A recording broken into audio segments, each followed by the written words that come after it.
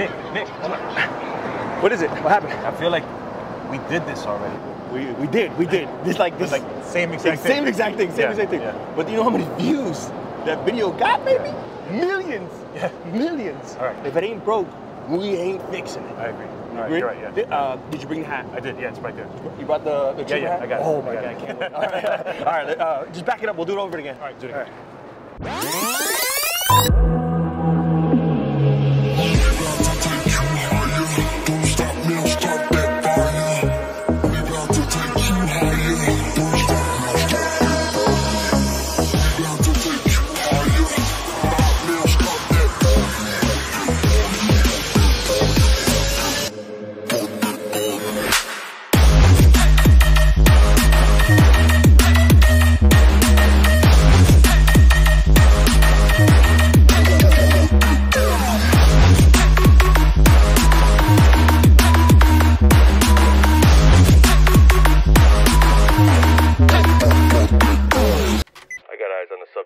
When it comes to first responder footwear, the brand I trust is Heights. And my go-tos are the Black Eagle Athletic Low. These bad boys got a comfortable fit like a tennis shoe, great for warm weather, wet weather, or weather. They're anti-slip, they dry real fast, and they're super breathable. Subject running. And now I get to show you my favorite feature. Activate Rocket Boots. Rocket Boots! So there's two ways you get your hands on a pair of these. You can visit www.hikes.com or subscribe to their YouTube channel on Hikes, then comment done on this video, and you'll be eligible for a giveaway. Oh yeah, time to get some bad guys. And remember, heroes wear Heights. And we're back! Welcome to another episode of Police Cars. Today we're in Miami, Florida, standing outside of one of our favorite places here on Police Cars, Florida Highway Patrol Troop E. We're gonna be touring one of their awesome vehicles, one of their high performance vehicles that allows them to catch up to speeders and is really impressive to see out on the highways. So with that being said, let's go meet with Lieutenant Camacho and get this thing started. Hi, good, thank you. All right, this way, been here so many times. It's like I'm an honorary highway patrolman. Come on in. All right, so Lieutenant Camacho's office is back here. Lieutenant Camacho! What's going on, man? What's up, man? How are you, brother? How's everything going? How you been, man? Good to see you. Look, we got an official cameraman now. I like that. You like that? I like it. So, Police Cars, you ready to go? I am. Let's go. Let's go. Before we get started, I know you, but why don't you formally introduce yourself to the audience? Absolutely. Lieutenant Alex Camacho, Florida Highway Patrol, Office of Public Affairs for Miami-Dade and Monroe County. Public affairs, what does that entail? Oh, man, media relations, community outreach, event planning, recruitment, things like this that we're doing right now. Police Cars. Yes. All right, so where are we going? Where are we headed We're right outside. now? Let's go. Let's go. Let's go. So right now we're at our headquarters for Troop E. We're at the back area now where our members park their vehicles. A couple of different areas back here for our members. We have our vehicle installation area. Anytime we get some equipment that needs to be installed, whether it's a new camera system or any type of equipment really, it's right back there where you see all those vehicles parked. That's also where we keep our spare vehicles in case a trooper needs to swap out vehicles. All of our spare vehicles are kept there, properly maintained. And back there, that's where we kept the retro fleet. Remember that? That's where we keep some of our goodies. Are they still back there? They are. Oh. Gotta preserve those. So where's the vehicle that we're touring today? It's right back there, but what happened to your camera guy? Just like in the intro, if it ain't broke, don't fix it, baby. I feel like this way it keeps it a little more personal too. Yeah, I agree. So we incorporate the cameraman, we keep it old school. We'll see what works.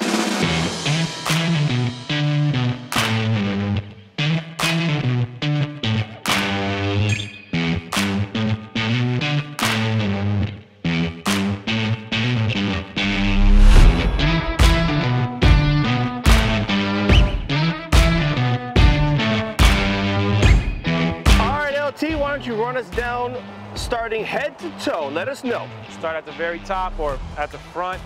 2019 Dodge Challenger RT, 5.7 Hemi, V8 engine with obviously the police package, bigger alternator, better cooling system for when the car's running for longer periods of time. better cooling system for the transmission as well. As you can see from factory, the hood scoop, which is for the air induction, again, a little bit more better performance. And LT, I noticed, like back there's a Tahoe with a push bumper. That Charger has a push bumper, but this Challenger doesn't have a push bumper. Can you explain that a little bit? Good observation. So most of the vehicles in our fleet have the push bumper, like we've talked about in the previous videos. We use it for if we need to move a disabled vehicle out of the roadway because it's obstructing traffic. Somebody needs to get to a safer area if their car is broken down in the middle of the highway. We use the push bumpers for that without damaging their vehicle or ours. And also, our push bumpers are a little unique in the sense that they actually wrap around the entire front end of the car in case we do need to utilize it for a pit maneuver from a fleeing vehicle. If we're ever pursuing a vehicle and we need to utilize it for that, it also helps in reducing the damage to our vehicle where it's just mainly cosmetic damage. So no pits for this guy right here, or girl, we don't know. It would be a ultimately last option. We'd let a car with a push bumper take the lead on that. All right, so like a little pit. Maybe like a little 1% chance. All right, so let's move on. So no push bumper, the sweet circular lights there. Yeah, some lighting in the front here. Two lights here on the grille of the car, fog lights down below. The front spoiler for the vehicle helps with the aerodynamics of the car, helps with the handling of the car. Obviously this car does not have a light bar on the top, it's a slick top, so in the front we have the visor lights. Oh yeah. We'll get more into that a little bit once we do the light show, I think. Oh, that's right, baby, the light show, the bread and butter of police cars. So moving along, the State Trooper insignia across the front fender, big, bold, gold letters, lets everybody know who we are. The oversized wheel package, 20-inch wheels, low profile tires, very wide tire for maximum traction, maximum handling capabilities for when we're out there trying to overtake vehicles. The Florida Highway Patrol insignia on the door with the state of Florida flag. This pretty cool little fuel gas cap here, kind of race cars. I think it gives the car a nice touch. Star FHP, again, for those of you that didn't know, Star FHP or Star 347. Whenever you see something out on the roadways that you think you should report to law enforcement and you want to reach us directly, that Star FHP, Star 347, connects you to a local regional communication center for Florida Highway Patrol, wherever you're at on the roadway. All right, so we're moving to the trunk. Now she's got a beautiful rear end. No offense, no offense. It's got some lighting up here inside of the rear window. State Trooper insignia here, state flag of course, and the reflective tape for at night when vehicles are approaching us. These guys actually reflect, which helps visibility for the troopers for whatever scene they might be at.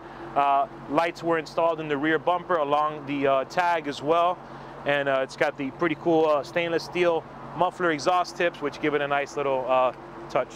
A little dually exhaust. Dual exhaust, yeah. And then we're identical on the other side. Identical. Identical on the other side. Man, she's a beauty. Yeah, I must agree. All right, so coming up, let's take a look at the engine, the inside, and of course we got to do the light show. Absolutely. So we ready to take this bad boy out for a spin or what? Of course, man. Let's roll.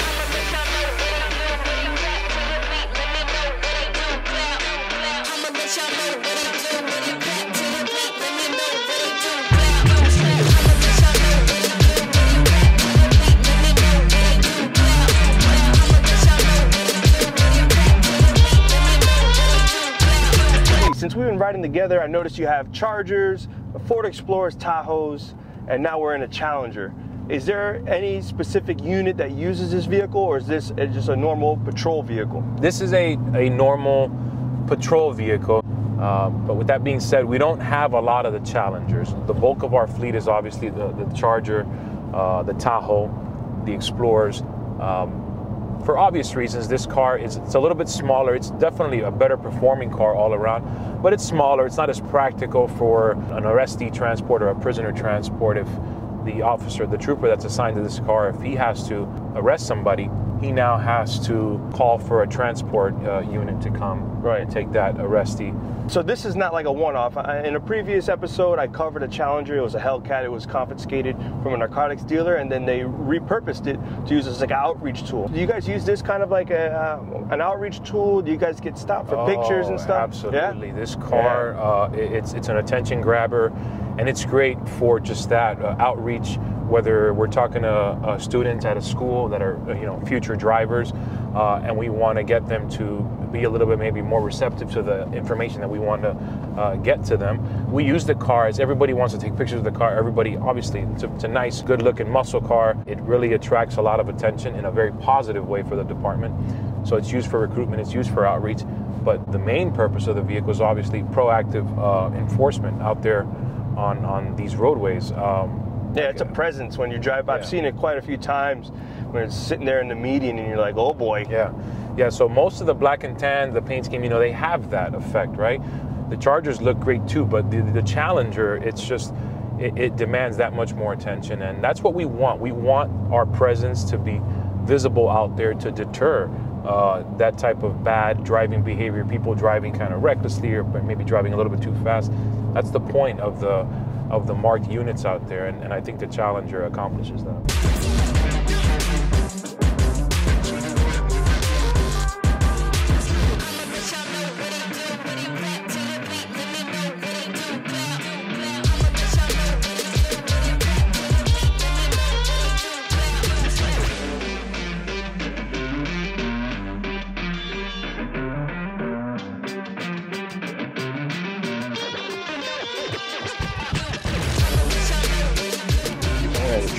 Like this, but when I'm a trooper, I'll just turn. Oh yeah.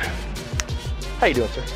I'm gonna need you to step outside the vehicle and we get some B-roll. Yes, sir. You like the hat?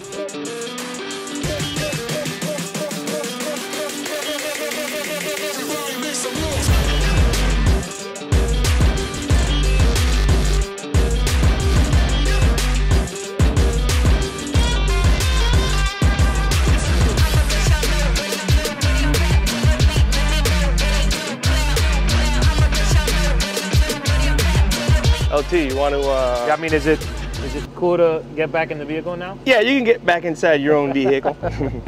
So same equipment as every other car we have, just obviously different layouts. So the things that you're used to seeing them in a certain spot, they're not at that spot because this car has a center console and it's just a different type of car all around. So we'll start with what we're gonna get a little bit more into later, the light box. Typically the light box right up here would be down here in this area. But because this car has the console running down the center, again, we didn't really want to cut into it or anything like that. So we placed it up here in this storage area here. Still easy to reach all of your buttons, all of your controls up here. The radio is actually mounted onto the center console on the side of it right here. The radio is here and the holder for the microphone is over here.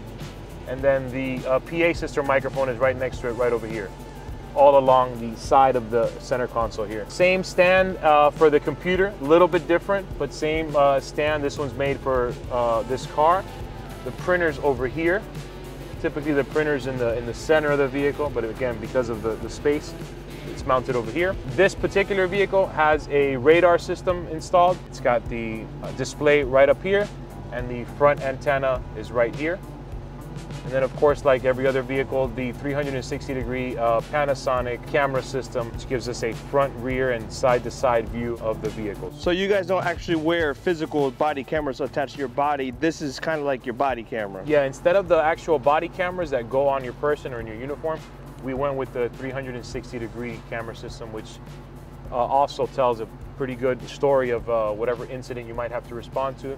Again, this gives you a front view, rear view, and each side.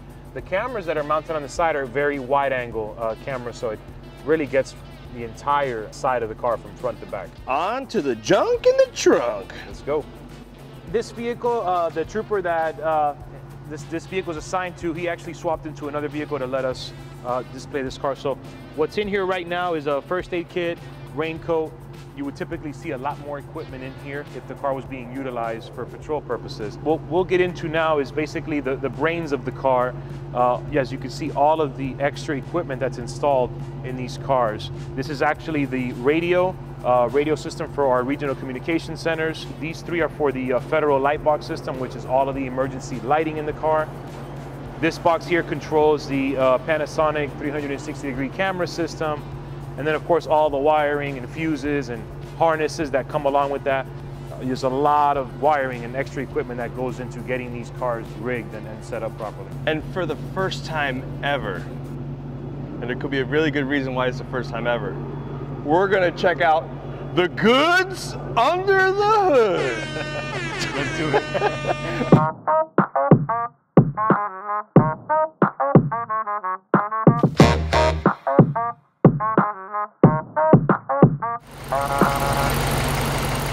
5.7 V8 Hemi, close to 400 horsepower, right out of the factory. Pretty standard equipment rather. The only optional stuff is what makes it the police package, which is the bigger alternator, bigger battery, bigger radiator for the cooling, and bigger transmission cooler for the transmission because of the extensive use of these cars. All right, are we almost there? We're there, right? It's time. We're gonna do the light show? Yeah, let's go. All right, where are we going? I got a spot. You got a spot.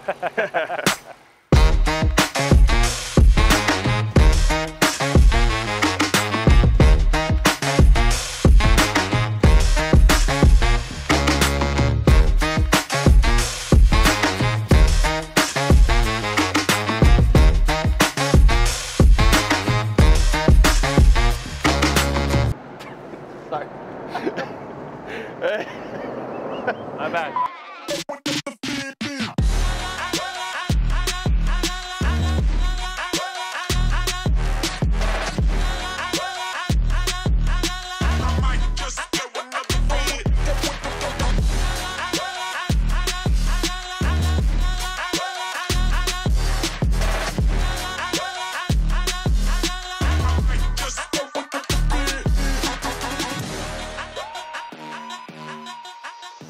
So we're back where it all started. I feel like it's becoming a tradition, man. Yeah, it's like we're two little police trolls under a bridge. Ooh, we're the light show. Light show. That was a sick intro. Yeah. All right, let's check it out. All right, Nick, so starting with the light package, this of course being a slick top, meaning it doesn't have the traditional or typical style light bar on the roof that you would see on most police vehicles. Instead, we went with a headliner or visor type thin light bar inside of the vehicle. And we talked about the layers of lighting in the past where we tried to get that layer effect because it looks like there's more lighting from further away, which is obviously beneficial. So you've got some 2 lights in the grills here, and then in the bottom we've also converted the factory fog light into a blue light as well. Moving on to the side of the vehicle, Nick, talked about this one light right at the very front end of the car on the side. Very important for clearing intersections. Whenever you're trying to get traffic to stop, this is the first light that they'll actually see when your car is starting to creep through an intersection and you want those vehicles to stop for you, along with, of course, the siren going off as well. Down here at the floor of the car on the side here, we've got 3 LED lights as well to help for additional visibility on the side of the car and to also help the trooper's visibility at night when he's getting out of his car. He might be on a traffic stop, might not be a very well lit area. These lights actually help kind of light up the area on the side of the car for officer safety. You want to make sure you're not stepping on anything dangerous. Another light here on the window of the car, again, more side visibility. And the last smaller circular one here at the very end of the side of the car completes the side lighting for this vehicle. To the rear of the vehicle now, mounting these 2 lights as high as we could go on the rear window. Of course, again, remember, we don't have a light bar on the roof. There's another directional board here on the lower deck here. Moving down here, the factory halo lighting, again, we've incorporated it into the Federal Smart Box where it now has the same flashing pattern as the rest of the lights, so it's a good way to get the factory lighting to be used also as emergency lighting. When vehicles are approaching us, we're on the side of the road on the highway, they're approaching at a pretty high rate of speed. Our cars need to be as visible as possible from as far away as possible. Can we see how to work them now? Let's do it. All right. Let me show you how the light box works. It's got a toggle switch here of 1, 2, and 3. Number 1 activates the rear lighting only. Number 2 activates, or incorporates rather, the entire front lighting of the vehicle as well. So now with 2, you know that you have the front and the rear emergency lights activated. And 3 activates the wig-wag lighting, which is where our high beam lighting system also activates into the emergency lighting, and it also activates the emergency siren. Here's number 3.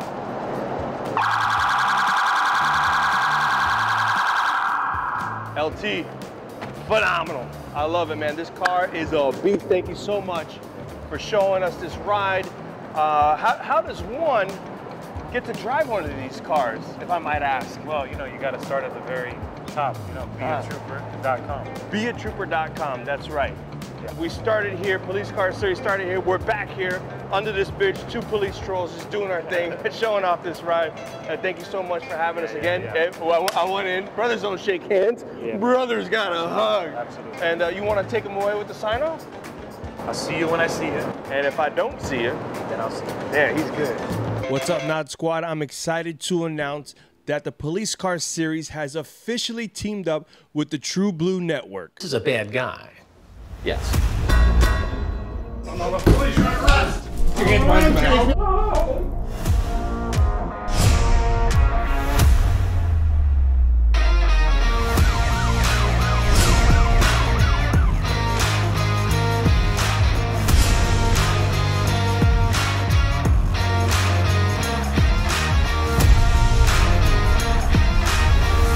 If you look back to the beginning of the police cars, you'll know I used to get a lot of requests asking to check out police cars in different parts of the nation. Well, what I lacked was resources. Now we have. We're still going to get a version for this channel with exclusive content just for you guys.